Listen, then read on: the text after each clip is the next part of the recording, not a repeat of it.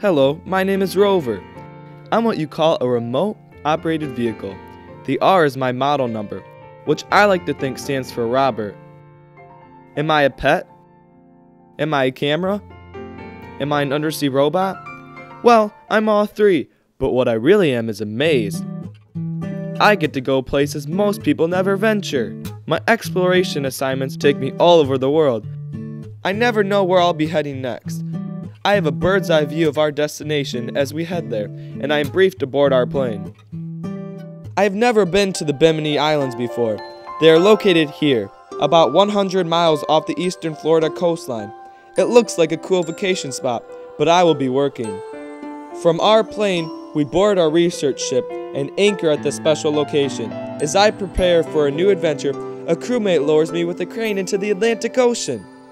Once I am in the water and break free of the harness, I'm off on my way. I'm here to look for what some say is an underwater road.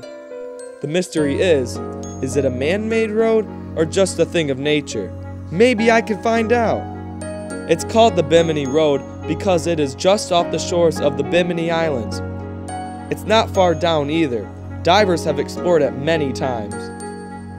If it is a road, it must have been above water at one time. It is amazing. It really does look like a road. The cable trailing behind me sends movies of what I see up to our research ship. I have a partner on the ship named Dave.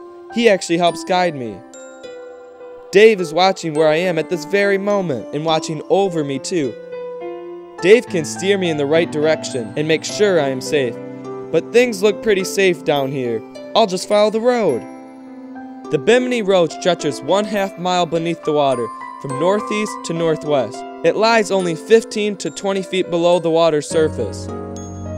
I feel like I'm actually driving over a road, but was all this man-made?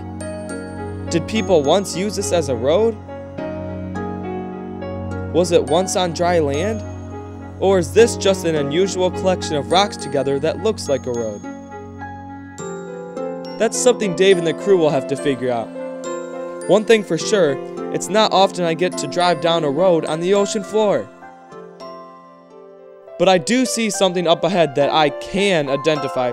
I have to get in close so Dave can see this. This is an ancient ship anchor. Let me get in as close as I can with my camera lens.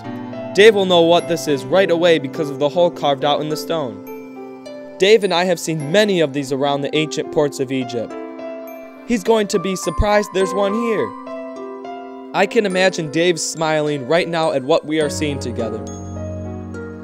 Wooden vessels during biblical times used a large stone for an anchor. A hole was bored through it where a rope was tied and then attached to the ship. I have been signaled to come home. This has been very cool. I hope all I captured might lead to an answer of what the Bimini Road really is. But for now, it's back into the harness and back aboard the ship. I wonder where we're headed next. Explorers are always searching for answers, but I'll leave that up to the crew. Whatever I encounter, God knows the answer. And that's good enough for me.